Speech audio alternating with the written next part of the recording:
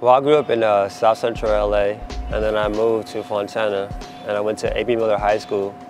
It's in the Inland Empire. One thing I learned for my coach in high school was hard work pays off. East LA College, my dad played there for 2 years, so I wanted to follow his footsteps.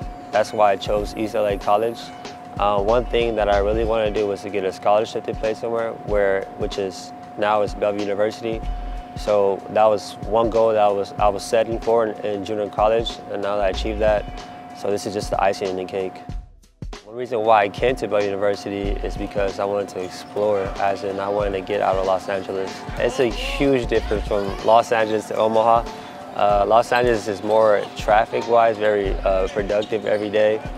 Omaha is very laid back and very calm. I like the different weathers.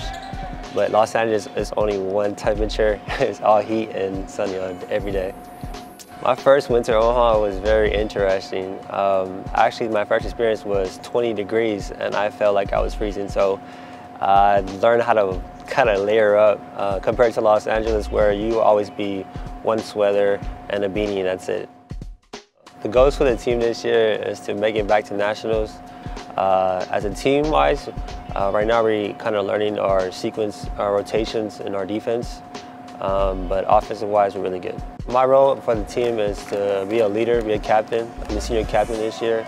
For the team-wise, basically leading by example, as in talking, communication with my teammates on and off the court, making sure they know what they're doing in drills, even communication with the coach, between me and the coach, and getting the players to be on the same page.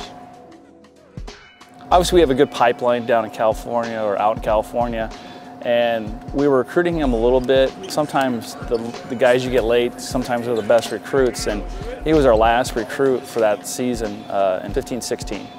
And you know, we went down and saw him in a last chance available event just to kind of double check the video that we watched out in California.